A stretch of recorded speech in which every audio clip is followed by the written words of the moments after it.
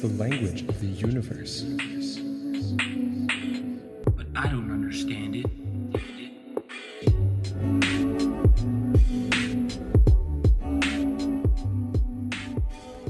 Hello, everybody. Welcome back to another episode of the Math and Physics Podcast. I'm your host, Parker. And I'm Ray. And we welcome you to episode number 104, where today we are going to be talking about the history and just a little quick knowledge recap of our sun. Yeah, we've never done an episode on just our sun, which Right. is actually a very important object when it comes to astronomy, but more in the past, because now we kind of see our sun as just another star, Right. even though it's still important because it's our sun and we get to look at it close up, which we can't really do with other stars. But yeah, it's just another star, main sequence, pretty average. Back in the day, though, they didn't know that. So it was a big deal. And so we're going to talk about kind of the cultural, historical elements that the sun kind of plays into, and then also in the recent past, the things that we were able to do by looking at the sun. Because nowadays, I guess because of the dawn of telescopes, and especially space telescopes and whatnot, we can see very, very, number one, far into the past, and number two, just far. It's just far. So we can see a lot of other solar systems. We can compare them, and we can come, here and there. But back in the day, as you very well said, that was the only one option. That's the one thing you see in the sky. You can maybe see a little twinkles here and there, but the only real thing that you can ever really measure or really, feel the effects of, number one, are the sun. I guess. Yeah. Right? Are the sun. Daily, imagine in thousands of years ago, you're just feeling this heat from this object and you're like, why? Why is it hot? Yeah.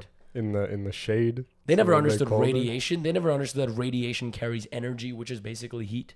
So what do you think they thought about back then? Yeah, exactly. Why does when we have an insulated versus, conductive home, it makes me feel colder in the winter versus warm? The simple things. So I think this episode, we want to try and bring it back to kind of what it was when we knew nothing, and then maybe take it from there. And learning the history behind a subject is always, really good for building your foundation on the content that we know today, because it's not only about how or what we know, but how we got to this point and what were kind of the ideas of the past and how those ideas evolved, changed. And obviously there were paradigm shifts where, oh my God, the sun is just another star. What is happening? All these, just the history, the timeline of it all is, I find it fascinating just to study, to read, just to know. I find it awesome. So before we actually get into the episode, we have maybe a little bit of news. So you might have noticed last time we posted a podcast was, I think, 3 weeks ago, which I guess, not bad compared to, it's pretty bad compared to what our old schedule was like. But this is the summer right now. I'm doing a summer research project with the university. Rayhan he's building rockets with the rocket team here at U of T. And, we're spending a lot of time just doing stuff in our field. We're even studying a little bit on the side to get ready for our fourth year courses, which are going to be very interesting. Provide a lot of content for the podcast. Indeed. So look forward to that. But yeah, we're trying to record as much as we can. But we do have kind of location difficulties because we're not always, during the summer, we're not always staying at the same place.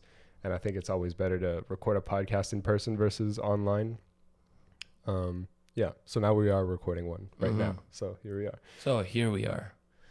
Anything else that we want to talk about? I think we already mentioned that our downloads are at 530,000. We beat that 500,000 barrier, so thank you everyone for downloading. Spotify followers almost at 28,000. Dang.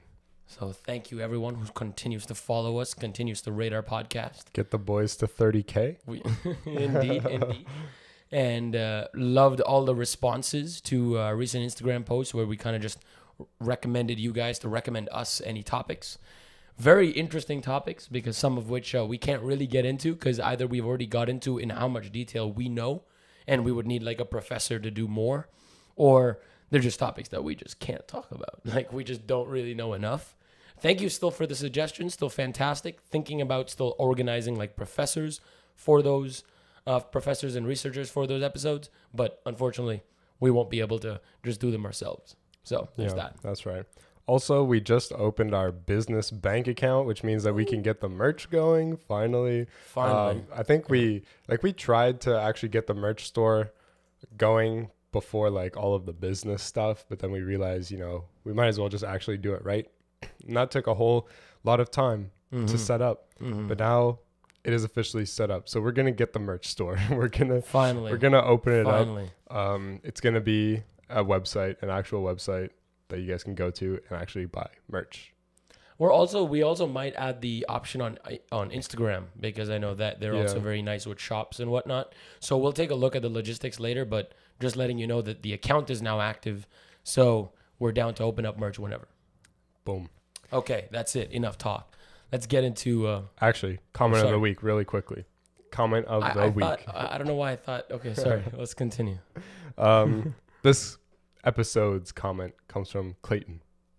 They say, "Hey guys, I really got into math and physics this past year in college, and it gave me the courage to switch my degree from marine science to astronomy and physics. Oh my. I'm now a tutor in math, and I've started math and a physics club at my college. Oh my. I found you guys a few months ago, but have listened to every one of your videos. Thanks for all the good work you two do." Thank you so much for the comment. What a comment, Clayton. Thank you. If you want to be next episode's comment of the week, let's say, make sure to come to this YouTube video on YouTube and leave a comment in the comment section, and then we might pick it if you are deemed deserving. let's not put it that way, but sure. Okay, right. Let's get into our sun. Maybe we can backtrack to our solar system and think a little bit about way back when. Let's not even start with observation. Let's just start with a little bit of history. Straight history lesson. Where does our sun come from? So currently, our current understanding of it, or how most stars form, like the process of stellar evolution, starts from a nebula, or basically a fancy word for cloud of gas in space, right? We've discussed it many times. And when this nebula becomes big enough such that gravity can do its job, stellar evolution takes place. And I'm pretty sure we've already gone through that process quite a few times in the 103 episodes. Is it called a nebula before it was ever a star? I think a nebula is after a star. It's still called like a protostellar nebula, is it not? Really? I would still think it would be called a type of nebula, not like obviously like a planetary, not like a specific form. Obviously, that would be after stars died. But I think a nebula would still be correct terminology. So back in the early stages of the universe, there was a lot of hydrogen and around 26% helium in the universe just floating around. And interesting fact, we actually calculated this in our astrophysics class. So that was pretty cool. But yeah, there is gas floating around. But what happens is that if you have a collection of gas, you just draw a boundary around it. And the density and temperature of that gas is just right. You can calculate something called the Jeans mass. And so if the mass of that gas is actually above the Jeans mass, then that cloud can collapse. And a whole bunch of interesting dynamics go down during the collapse. But if the conditions are right, it will collapse into a star. The problem is that with the very first stars that formed, there was only hydrogen and helium in those stars, which means that you didn't see things like planets floating around, because planets are made of other things that there just wasn't in the past. And so once those stars, let's say, it was a really big star, it went past the main sequence and then it collapsed and exploded. And in that explosion, it created heavier elements, and those were just sent out into the universe. I just want to cut you off one sec, because it's just important for what you're defining. The word metal rich and metal poor. So like what you just defined are population 3 stars, for which we haven't actually found any really metal poor stars, the pure hydrogen helium stars. Back in when the universe formed, when there was no real metal that even could make them up, that's when just those pure stars were formed, and those are called population 3. To which to this date, I don't believe we've actually found any, but they're still theorized. But then, as you were saying, like in the whole process, as the stars or multiple stars get built, they simply fuse into heavier and heavier elements. And then once finally one star down the road explodes in a supernova, or in any sort of fashion where its materials from the core are expelled, the metal richer core than it was before will now start to form another cloud that then goes into another process all over again. Yeah, well, basically in like the stellar neighborhood, when a star explodes, all of the heavier elements kind of just go into that neighborhood, and then which populates the gas in space with heavier elements. And even though they're not metals, we still call it, it's part of the metallicity of a star, even though it's things like carbon or whatever. They are metal. What do you mean? Yeah, there are metals, but it's, they're not all metals like we call metals. They're not metals because on Earth we don't think of them as metals, but they are called, chemically, they are called metals. As long as it's heavier than hydrogen and helium, I think we categorize that into like the metallicity of the star. Now you have other elements floating around in space, and then you have more clouds collapsing, creating now stars with higher metallicity, which, has different impacts on its evolution and things that happen inside the core.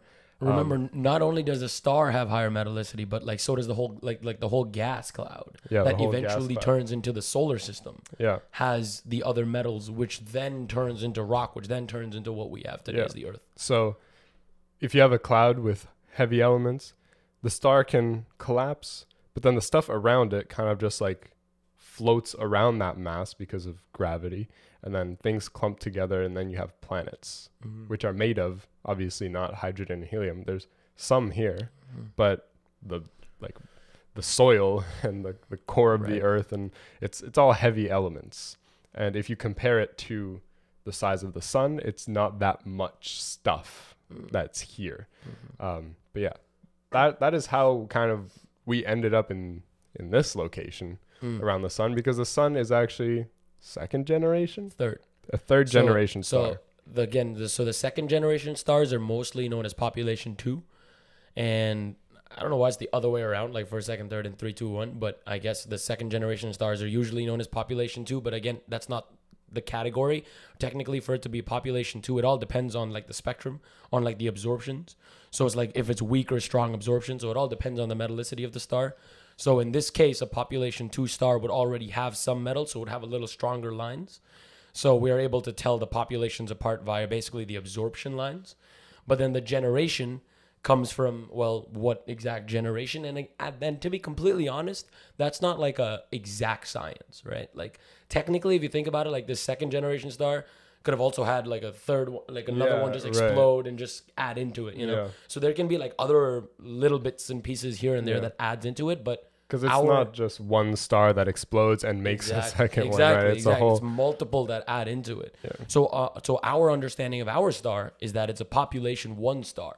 So it has an X amount of metallicity and X amount of, and it absorbs X amount of lines, to which we categorize it as a population 1 star, for which it falls under the third generational star. Again, the population is pretty well categorized.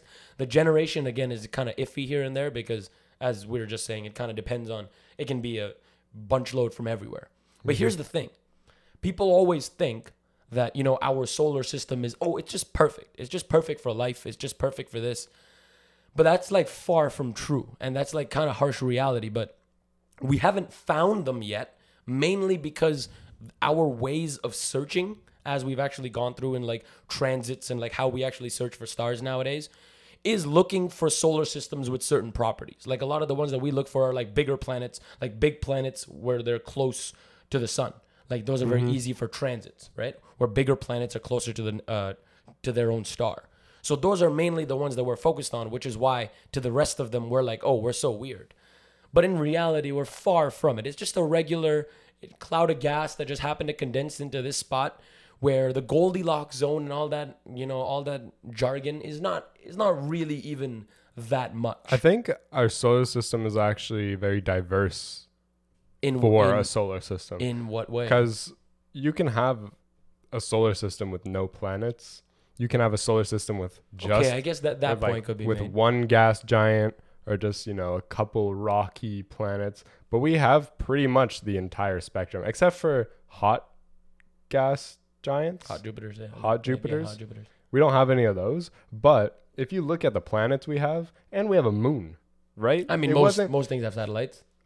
Like most planets have as satellites. Prominent as okay. Like now, I don't know about that. Nobody's been there. To be honest, I think it's kind of lucky that we have a moon that is that big.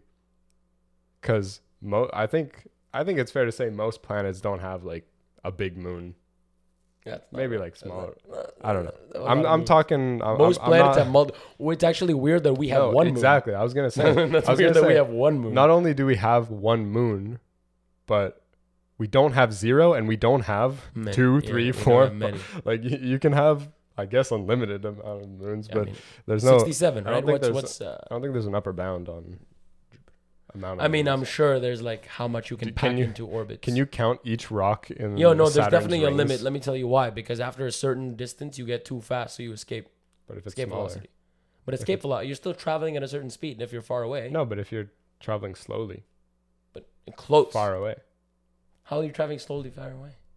That's just how it is.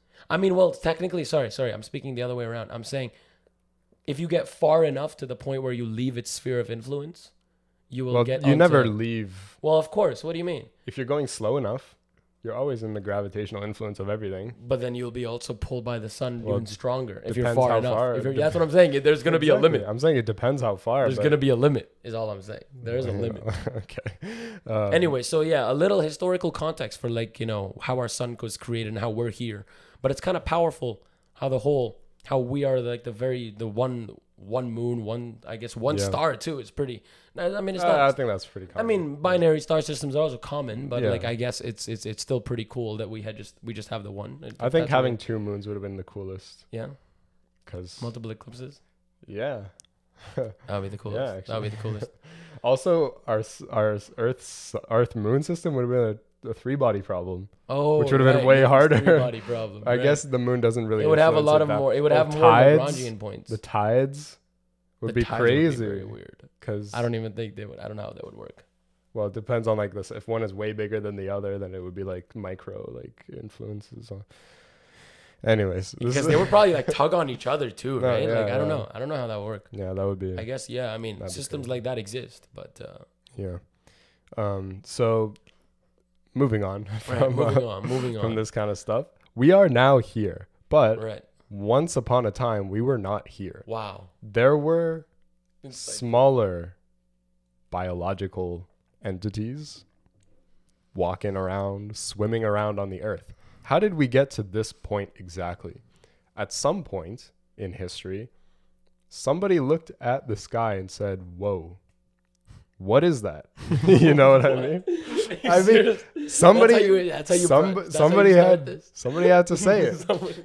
Someone had to say it. I thought you were like talking about evolution the way you're like, oh, how did we go from... No, I was. I'm saying we evolved to the point where we could look at the sky and just ask, like, what is the sun?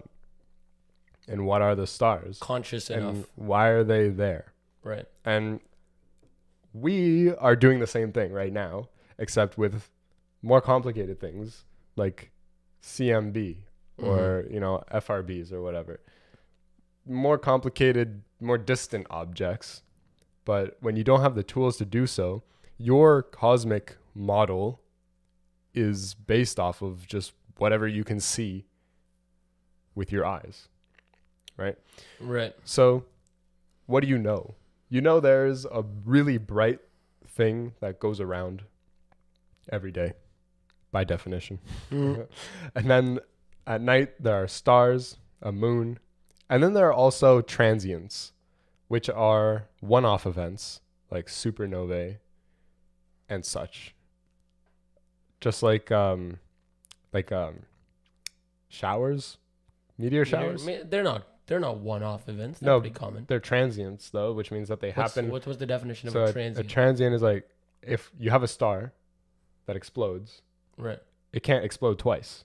Oh. It explodes once. Okay. So it's a transient event. So it's something that happens once. Right. Okay. So like Meteor showers don't happen yeah, once. but a meteor shower, you'll never see those meteors. I mean, it the wraps same around every. I mean, it depends on the meteor. the same like meteor. Halley's Comet. No, comets are different. Okay, I guess. I think meteors they die out. Like meteor Right. showers, Meteors it's when by they definition enter the enter, atmosphere. they enter the Yeah, atmosphere. Yeah. So you'll never see those exact ones. I guess meteors. You're correct. fall down Yeah. on the earth again. Yeah. But the And- event itself happens. Multiple times, Multiple but times. It just that exact thing happened once. Yeah, I get Right. that. I get that. So there are these like one-off events where they had really weird ideas about in the past, like the sky was falling, and Totally believable Yeah. at that time. I guess what else? I mean, what else I mean, yeah. do you say about that, right? Right. I mean, when you see, for example, events like the supermoon, like when the moon is closest to the earth, and like, what do you think? Yeah. Like, what do you think? Like, it's just full moon glaring at your window, or like, I guess no windows back there, like just glaring at your face. Yeah. What do you imagine? Yeah. Exactly. You know? And I guess also you could kind of see the Milky Way. I guess back then, yeah. I because- guess back then you could totally. There were I mean, Yeah. there were no lights. No lights. Yeah, this is like BC, second century. Yeah, Thursday. yeah. Yeah, way before. So you can see all these kinds of things. Right, And right. you have to ask why. And so they just made up explanations because that's what you do. And it's what astronomers do today. A lot of mythology comes from Yeah. from here. I mean, realistically, mythology is just somebody gives an explanation. Everyone's like, oh yeah, That's valid, valid. And then now that we're smarter, we go, oh, that's mythology because it's what like they had like these weird ideas. Yeah. But we're doing the same thing. We're looking at things in the sky and we're like, we give. I mean, it's all fake explanations, right? Because I mean, we never really know. We never really Math. know. Right. We have things to We have math. support our arguments, right. which is quite an advantage. Mm-hmm. At the end of the day, though, Yeah. what can you say? Yeah. But they had explanations. And, right. So in a lot of cultures, they would say that the sun is life. It represents life. Because without the sun, there's no life. There are no plants. There's just nothing. Valid. Can there be like microbes? Well, Without the technically, I sun? mean, there's still like we don't know about any other life, to be honest. Yeah. But like, there's still like theoretical stuff, like because we see titans, oceans, and whatnot, oceans of methane, and that really, to be honest, receives almost negligible light. So who knows? That could be Right. some microbe or some organism that we don't even understand could be living in Well, those lakes. Yeah, when we didn't even know what microbes were. Exactly. We don't even. The sun was, you wake up in the morning, you see the sun, you get life, you get energy. Mm. You go to water your crops and the sun is just feeding them pure light. Right? So we know about, a lot of ancient civilizations, Right. like the indigenous North American civilizations. In every civilization, the sun was an important symbol because how could it not be? Right. Right? So Yeah, they're also like those sun gods, for example, in Egypt. I mean, like the sun itself represents something very big in a lot of religions and a lot of cultures and just a lot of things because I guess it's just so prominent in the sky, right? I mean, who can't bask in its glory? exactly. But I guess coming to the physics side, how do we analyze these things, right? How do we take this and be like, okay, what is the radius or what is the distance? Right. So the only thing you can do at this point is look. Right. You have to look. Just look. You have to. And what do you notice immediately? I mean, don't look at the sun though. Right. Disclaimer. Right. Don't look at the sun. But that's what they would do. They had to. in thousands of No, years they ago. for sure had to. Exactly. And what do you see? Well, you see the sun rise on one side and go down on the other side. Right.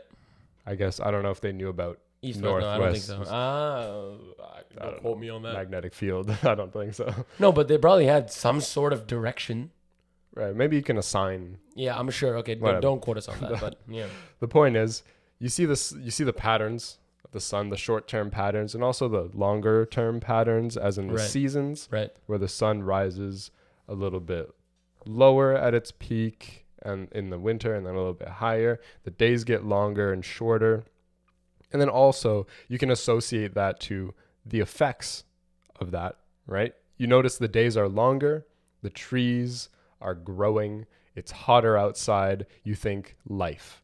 The earth is receiving life. Wow. And in the winter, in some places, right, you get snow, the trees lose their leaves, it gets cold, the days get shorter, you think death, right? Just the opposite of life. And so that also plays into the ideologies back in the day, how, you know, the sun would come and go. When the sun was under the horizon, it would be nighttime, you know, cold, scary, death vibes. Right? Kind of tough. So you can immediately, just by looking at the patterns of the sun, you can already associate different ideas to, even though it's an objective truth, right? The whole situation that's going on in the solar system, even though you're kind of blind to the bigger picture, humans just automatically assign feelings and things to events.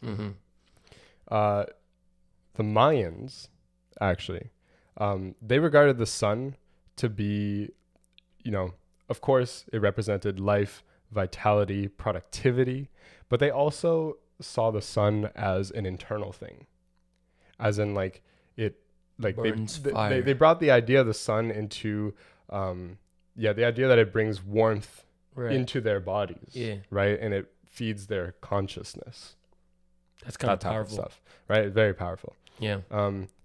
There are other, you know, in Egypt, right? There was the sun god Ra. And the idea was that Ra would go in his chariot and bring the sun across the sky. Oh, was that the idea? That was the idea. Wow. You know, it was a source of life, light, crops. That's kind of good weather, right? So again, in most cultures, it's kind of a similar idea. Yeah. Most of them. And the Mayans in particular had very detailed documentation of the sun, because what else could you do, right? You just write down things that happen, and things that happen are, for example, very notably, eclipses. What is happening if you're chilling in the sun and all of a sudden in the middle of the day the sun just disappears, it goes dark, right? What kind of ideas come into your head, right? The provider of life gets shunned, right? Thinking about end of the world, right? So that is also kind of, it's a source of the ideas where, in 2012, the world was going to end, had to do with the Mayan calendar, which, you know, tracked lunar phases, eclipses, and all that stuff. Very interesting stuff. Wow. 1375 BC was the first recorded solar eclipse. Wow. That's pretty impressive. Imagine what you see at that time, like what you feel. You look at that corona and you're like, oh my. Exactly. That's wild. And by the way, for anybody wondering right now, thinking, oh, they're not talking about math or physics right now. Actually, let's just break it down really quickly. I guess this is a really good topic because I actually asked him this exact question. I'm like, where's the math and physics in this? Exactly. And then he said this. Right now, what do we do in math and physics?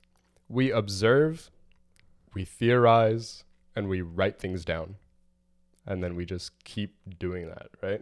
Right. I guess it's kind of a more complicated loop, but it's in general, it's, you know, we observe something, we try to explain it, or maybe we theorize something and then we try to observe it.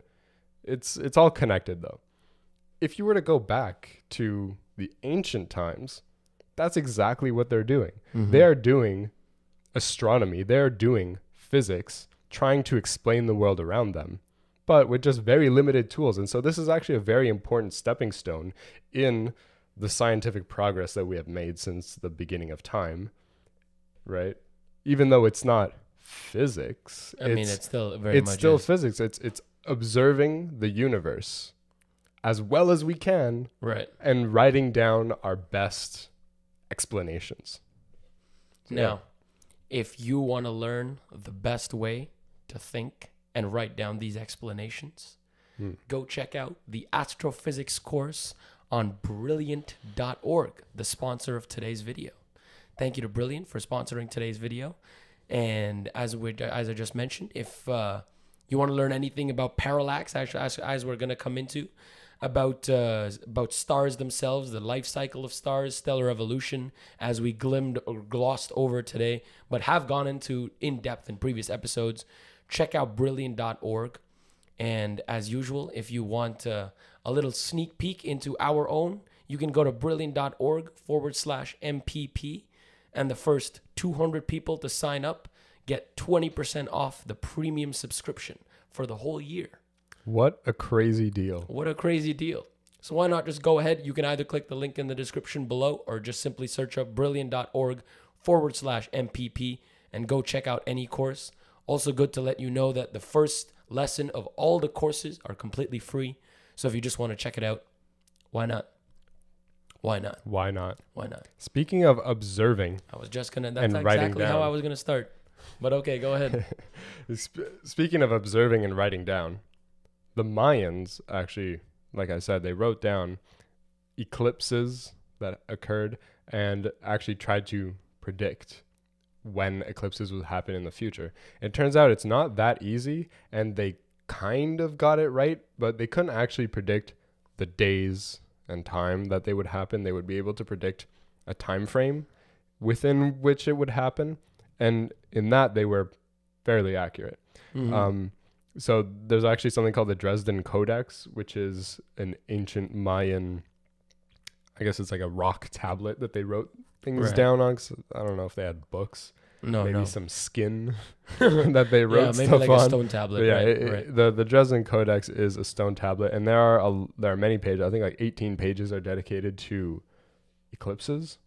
Wow. And it is actually one of the most like incredible like relics of imagine back the then. Mayan civilization. Wow. Right? And yeah, they wrote down eclipses, and I would have done the same, to be honest. I mean, it's pretty impressive what what do? people do. It's pretty Right. impressive what people do with observation. Similar in like 28 BC, some Chinese astronomers determined that there were sunspots on the sun just by looking at it.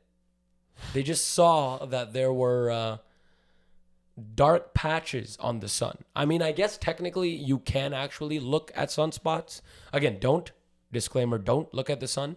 But if you do look with your naked eye and it is prominent enough, you can look at sunspots. Again, a quick reminder, sunspots are like these cold environments in the sun where the magnetic field is so concentrated that the heat can't escape. So we just see them as black because the light can't escape to us. So that's why we call them, that's why they call it sunspots. And interestingly enough, sunspots actually give you a very, very, very detailed explanation into what exactly is happening in the sun. Because very, very different from Earth. Because the Earth, for example, is one huge rock that's just rotating. And you're like, okay, well, everything is probably like this. But that's far from true. The sun, the sun is plasma. And each latitude, each layer can be thought of as a separate layer. Each of one of them rotating at their own speeds. And this is called the differential rotation of the sun. And interestingly enough, sunspots give you this exact thing. Basically, by looking at how a sunspot moves across the sun, you can say, oh, wait, this one moved a little bit faster than this one, but it's higher up. So that means this is moving faster than this part of the sun. And then you're like, oh, the sun is not uniform. So obviously that part of the analysis wasn't done back then, but simply looking at the sun and determining that sunspots, these black spots on our star existed, was done all the way back in like 28 to or like 30 BC. So very, very long time ago. And I think it was confirmed only by Galileo when we actually got the first telescope and we could actually see that there were in fact spots on the sun. So I think that's a pretty cool thing of just observation, literally. But again, very dangerous observation, but not that they knew anything better back then. I read this on NASA's website, but you can actually look at an eclipse with your naked eye. All right. As long as the moon is exactly on top of the sun. As soon as it moves a little bit out of the way and there's like tiny little spots, then it's dangerous. But there may be like a couple seconds where you can actually look at it, but don't risk it. You know what I mean? Right. Yeah. Interestingly enough, now I forget when this was. Obviously, I'm assuming after the invention of telescopes, but there was this one discovery made. I was just talking to you about this, where to view the sun through a telescope, they placed this filter that it was coronagraph. It's called a coronagraph, where they kind of simulate an eclipse, and the corona, hence the name, I guess, was seen to be extremely hot. Where like things that it were doing, again, I can't really explain, but like phenomena that were seen by scientists were discovered or were stated to be not possible with the current understanding of the surface of the sun. So what that meant was that absolute outermost layer, which is known as the corona, or like the atmosphere of the sun, the coronal layer of the sun, was in fact like hundreds of times hotter than the surface of the sun. While the surface is a mere 5,000 Kelvin, right? Something like that. The atmosphere is nearly 1,000,000 Kelvin. What? And that is simply because of convection, how heat transfer works in the sun. I didn't know and that. number one, that's why and how we see that absolute coronal layer or the ring, how people see in eclipses. Very, very sharp, because that's what we're getting at that. That's the only time. Because if we think about it, at every other point in our in what we're seeing from the sun is basically like middle to lower layers of the atmosphere, because a lot of the higher layers are getting sucked in because of heat and whatnot, and because of the way that the sun's the convection is working. However, when everything is blocked, we're basically kind of forced to see that outer layer, and then we're able to kind of determine, oh wait, that's way hotter than what we thought. It's 1,000,000 degrees? It's 1,000,000 Kelvin. That's crazy. Okay, temperature of because I was looking at it, and it's pretty hot. It's pretty hot. Approximately 2,000,000 Kelvin. Damn. Is the temperature of the corona. Now the core is 15. More. 15, right? 20? Yeah. Something like that. 10 to the 7 or 6? 6? No. No, 7. 7. Has to be 7. So then that would be, so about in the same ballpark range, the atmosphere as the core of the star. Wow. Or at least, so that's one thing, again, that we were was discovered through just observations of the sun, just like looking at it in a different way, just trying to simulate what we see once in a very rare occasion to every day in your backyard. Yeah, pretty incredible. And didn't you look at the sun Right. with a telescope? Right. So in grade 11, I had this co-op job where my task was to basically do this analysis on the differential rotation of the sun. And what we did was we used this telescope with obviously UV filters and whatnot to record the sunspots every day. We did this every day for 3 months or 2 months. And at the end of the 2 months, we basically simply tracked, literally like hand tracked by like superimposing these. I guess I didn't really know Python or anything back then. Also, this would probably be harder with programming. So we just like superimpose them together and just calculate like by hand the rotation of the sun on every layer. And we would be like, oh, it's rotating differentially. And could you see like the flares and stuff? Well, unfortunately not, because that's not how filters work. Because the filters block all that out, right? So it's basically just showing. Oh, so it's just like a gray image. Right, exactly. It's a gray image with these black spots. Wow. And the black spots are your sunspots. Because again, what it does is it's already lowering the almost temperature. You can think of it as the image, but because the temperature of the sunspots are so low, it's basically black, right? So that's what we're seeing. That's how we can analyze. So obviously now with telescopes and whatnot, it's a whole new ballpark. It's a whole new ball game. So it's a little bit different, but always nice to go back and think about, what they were thinking about, and how they were thinking about it. Mm-hmm. Bringing it back to the past again. Let's go back to the past.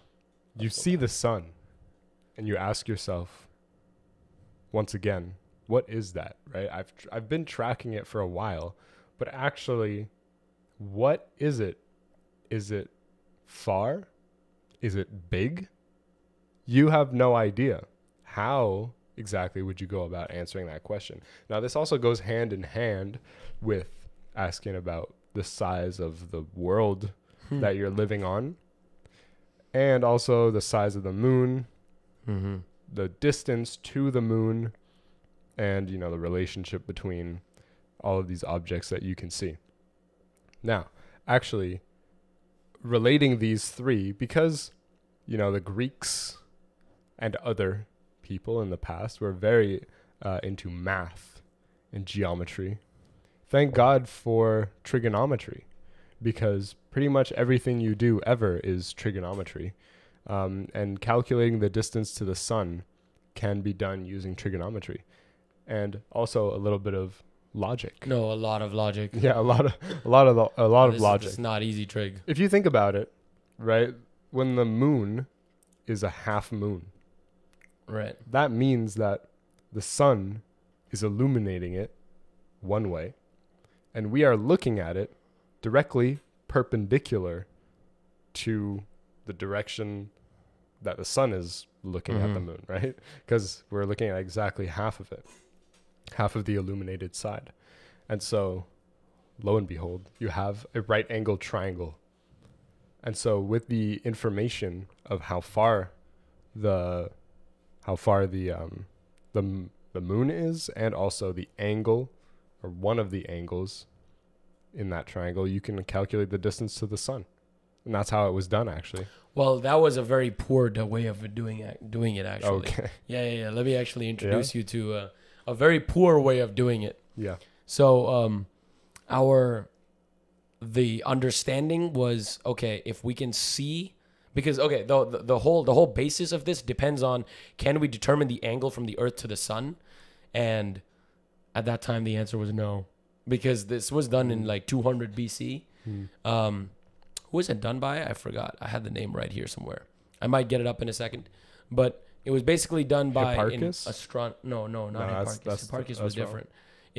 I said it with A. I literally continuously. Archimedes? No, I wish. I don't know. No. Anyway, so the idea was, as you very well explained, the only problem was, again, determining that one side, if you draw the angle in your head, the only angle that, if you draw the right angle in your head, the triangle in your head, the angle that we need is the Earth-Sun angle. So that was estimated by looking at it. I told you about this. It was estimated, and I don't even know how, to be 87 degrees. Which, by the way, in this situation, is like the distance is very sensitive to the angle. It was actually 89 degrees. So listen to how much off he was. Yeah. The actual distance, well, let me just start with this. The distance that he got from the sun was 19 times farther than the moon, the Earth-Sun distance. The Earth-Sun is 19 times farther than Earth-Moon. Yeah. The actual value is 340. Oh, okay. So he was quite not right. Yeah. Let's just keep it that way. But then we come to Halley. What was the year of Halley? I had it somewhere here as well. Sorry, I have a lot of tabs open right now, so I'm trying to see the year. Where was it? 1716. So way later. Halley proposed a way better way to calculate this. Now, obviously, granted, we have the addition of telescopes and whatnot, but here it is. Using the transit of Venus. So Venus is kind of powerful because it's an inner planet, and when it transits, and it's big, unlike Mercury, so we can see it. So when it transits across, well, it obviously, number one, takes away some part of our sky, so we can literally see it transit through the sun. So interestingly enough, because these transits happen like once in a lifetime, Halley actually wrote a letter on how to do it in case he couldn't do it in the future. So we always have that, Oh, it hasn't happened? No. I mean, of course it happened, which is how we know it now. Okay. But I'm saying he wrote it because it's a once in an off event, right? If you don't get it right, you get it wrong, basically. I mean, you got to get it is what I'm saying. And you got to track it very, very precisely. So here's how they did it. Pretty insane, really. So two different locations on the Earth, polar, the distance between them. So again, you're using the maximum distance possible again. So you're looking at the transit of Venus from two different spots. Now, if you think about the transit of Venus on the sun, or the transit of any star across the sun, it takes up any planet any planet across the star. It'll take up some. I mean, I think we've spoken about this, right? Like it'll obscure some area. Yeah, exactly. It'll obscure some brightness from the star, right? So you'll see something traversing its area. So from one side of the planet, you'll see some area, and from other side of the planet, you'll see another area being traversed. So what they did, by calculating the precise time, and this is what was very important, because the time is completely off if you get the time wrong. By calculating the precise time of each transit, they got the length, like the two transit lengths. And from that, they basically, okay, I don't actually know how they finally did it, but this is simply through trigonometry. It's simple angles, really, because if you think about it, we have like two lines. We know each of their lengths, and we need to find the length to it. We know the length from the both of us. Again, if you're listening to us, this might be really hard because I'm doing very many hand expressions. But if you know the length between two people and you know the length that it's traversed, I'm sure there's some calculation that you can do to get the distance. So we need to know the distance to Venus, right? Not at this point. So how does the distance to Venus in relation to the sun play into this diagram? Let me just read this out and let's see if this helps, eh? Haley proposed that an easy way to measure the difference between the lengths of these two paths would be to time the transits using the 4 phases of the transits, right, that we've spoken about, the ingress and egress times. So measure the difference between the lengths of these two paths. With the two different paths known, the distance between the Earth and Sun can be pretty easily calculated. Wow. Yeah, I don't actually know how it's pretty easily Interesting. calculated. The distance. Oh, of right these here, two finding paths. the AU. Finding the AU, right here, the Kepler's third law. So during the transit of Venus, we observe Venus at 2 different points on the sun. Valid? We'll call the angle between the two paths some angle. Thanks to the law, we know the relative distance of all planets from the sun. Oh, so we know that. Right, We know right. that We know already. relative distances. Right, Okay. right. Because we know the relative distances that can, I'm assuming, give us because Kepler's because 'cause period area, period and, exactly, and period, distance. period Yeah, distance, okay, period that makes distance sense. relationship. Makes sense. So via Kepler's laws, which Okay, have now that already been makes made, sense. which have already been made, we were able to Yeah. get the angle and therefore extrapolate the distance. Yeah, because if you Because we have the relative because distance there's to Venus. us, Venus, and the sun. Yeah. If you know the distance between us and Venus, then simply observing how it moves, right, against the background of the We sun, can simply compare, can just scale it. yeah. Because we know that the Venus distance from the sun is 0.72 times Earth-Sun distance via Kepler's third law.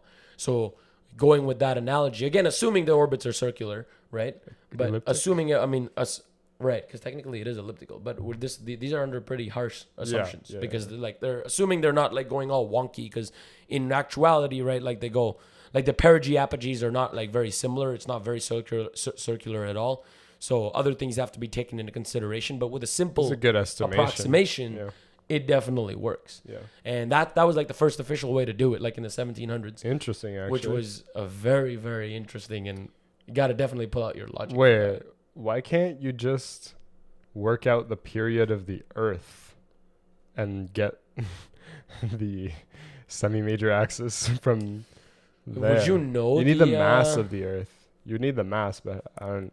I'm assuming 1700s. Yeah, maybe not. You would probably Know the mass of the Earth? How would you?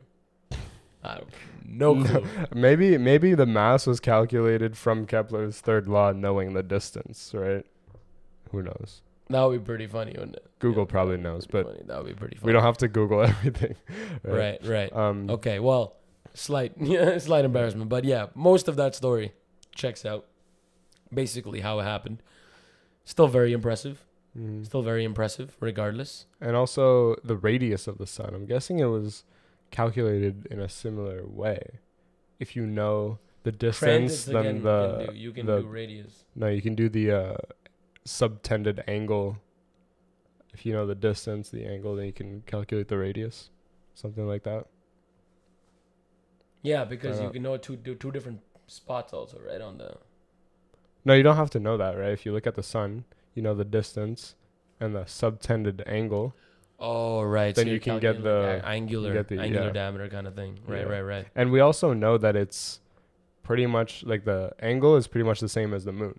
Right. So No, but remember this. Oh yeah, that's also very important. We actually, the whole idea was because the angle that it subtends in the night sky is similar to the moon. You might be thinking, oh, why don't we do the same thing to find the sun that we did the moon, which was parallax, which was just like two different spots on the moon. I mean, on the Earth, and just looking at one spot on the moon and then doing your simple parallax calculation. But for the sun, again, you can't really look at anywhere on the sun. yeah. And you can't really figure out a spot to Yeah. place it on the sun when you say, hey, look there. Yeah. Where? You know?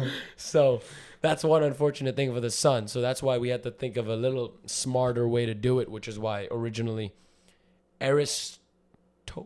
damn it, it's with Eratosthenes? A. No, I wish it was, that's E. Oh, yeah. Well, another I have the interesting name thing somewhere. is how the moon isn't bigger or smaller than it actually is. Because eclipses would be way different, right? If it was smaller and it would never actually cover the entire projected area of the sun.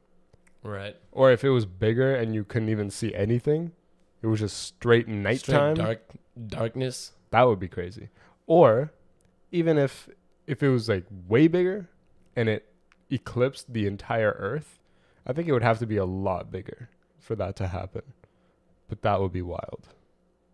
That would be very huge for it to be that big. Also, I don't even know if that would be stable anymore. Aristarchus. Wow. Aristarchus, 200 BC. Yes, realized when the moon was half illuminated, it formed a right angle triangle. There it is. So again, very, very much off, but he still had the right idea. The idea was definitely there. If he would have got the angle correct, it would have been fine. It's just that the way of measuring it was quite terrible. Yeah. I believe that right now as a scientist, it's very interesting to, be a part of what we are trying to do, right? Like pushing the frontier of science. But even I think at any point in history, it would have been the case, right? When you're trying to figure out what the ratio between the diameter and the circumference of a circle is, no one has any idea. Absolutely wild. Can't even imagine. Like that has to be such an interesting period to be alive in. Right. And even with all of these calculations. I think a lot of things happened like in the BCs, and then nothing happened till like the 1600s. Like that is not 1400s. true. That is not true. Kind of true. What? I don't hear of anything that happened in like 500 What? or like 700. I guess actually no, that that's is not true. That's not really true. No, there have been Like discoveries. at every Eratosthenes was point. AD, wasn't he? I'm pretty sure. I'm not sure. No, But I think, yeah, I'm sure there were a lot of discoveries. It's just that, again, we're at such a point in our life where all these small discoveries that were made so foundational to what we have today are just thought of as like, oh, it's just basic. It's just basic. Like understanding that static friction, it increases and then drops the kinetic friction. Like that's just basic. It's fundamental. But 500 years ago, come on. So the whole idea is it's just very different to think about. So it's very nice.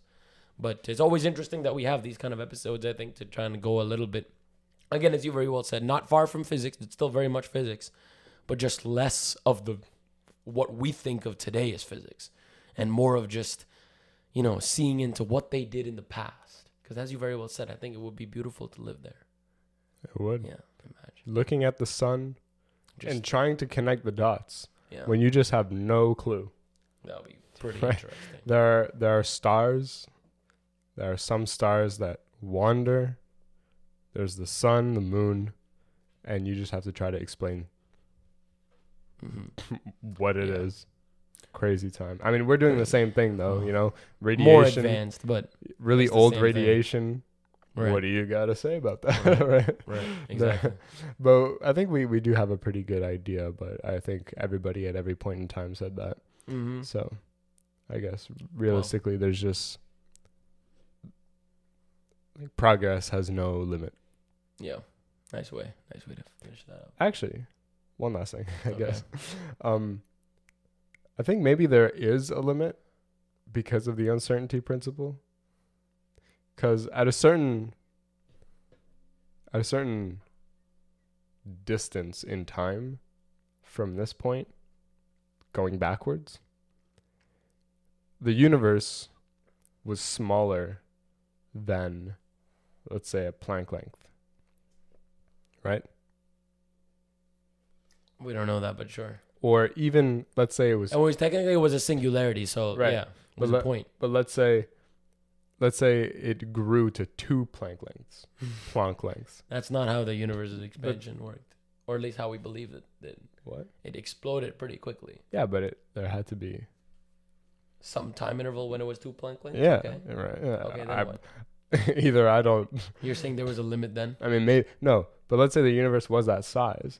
Then literally everything inside of the universe was like infinite position uncertainty and infinite momentum uncertainty, right? So there is kind of a limit to how far back we can predict things to, right? That's a nice way to think about it, actually. Yeah. Right.